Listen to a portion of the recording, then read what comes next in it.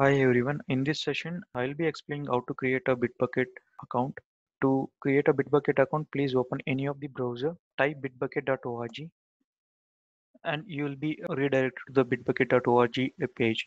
Here you can see there are three different pricing plans. One is free, standard and premium. Standard and premium is chargeable. Free, it is free for up to 5 users. So you can see the different features, what is available for free and standard and premium. So since it is for our practice purpose, we can go ahead with a free version. So here you can click it on get it free, or else you can just start from get started. Click on get started. It will ask for a few details like email ID, name and password. Fill your details. Once you fill with the email ID, name and the password, click on sign up and it will ask for one more verification. Verify this.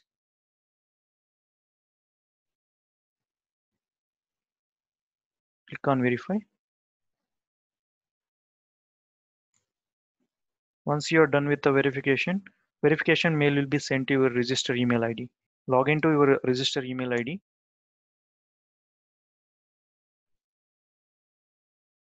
You will see a mail from Bitbucket for verifying your email address. So click on that verification mail. Here you can see verify your email. So click on that.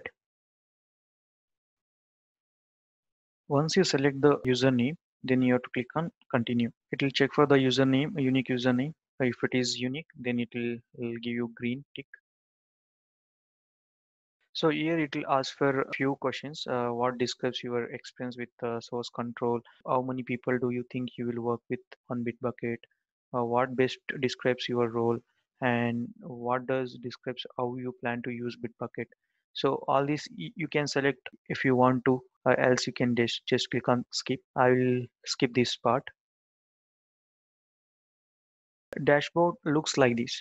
So if you are new to the dashboard, you can directly see a create repository here. Here you can see your work repository. So since there is no repository created, it is empty, and the project details and pull request. If anyone created a pull request for your project, so you can view here. If you're a reviewer, then you can see all the requests over here and the snippets. Left corner you can see a plus option. It is a create. When you click on this, you can see a create repository, workspace, then project and snippets, and we'll see other options as well here. Once you click on this L button, you can see Bitbucket tutorials here. So this in this tutorials they have explained step by step process how this Bitbucket works. So you can go through these tutorial ones. Yeah, now let me get back to my home page. Okay, we are in home page now. Now I will explain how to create a repository. So here you can see our direct option to create a repository, or else you can just click here on this plus symbol, then click on repository. So here it will ask for a project name. So I'll give the project name as a Bitbucket tutorials and the repository name as Bitbucket repo. And the access level you can keep it as private. I'll select the default options. Yes, is include a .git ignore file. Yes, then click on create a repository. So once you create a repository, you can see two options because we selected S for git ignore file as well as the readme.md file.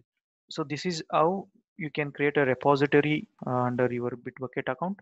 Next section, I'll be explaining how to create a new file, how to add a new file to your repository, and how to modify your file in the repository. Thanks for watching my video. Please do subscribe, like, comment. Please share with your friends if you find it session as useful. Thank you.